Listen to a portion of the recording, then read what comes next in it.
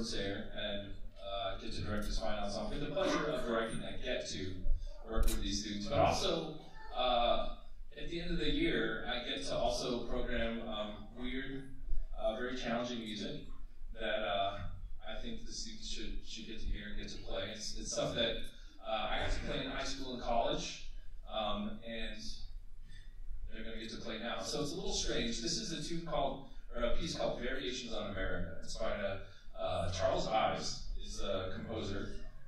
And one thing, so you'll hear this theme, America, all throughout.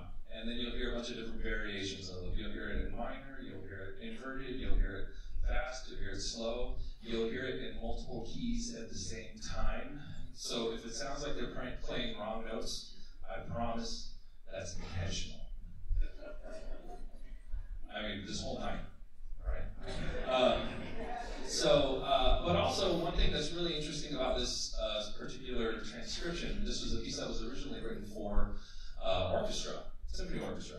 And the transcription is by one William Rhoades, who is near and dear to Mexico.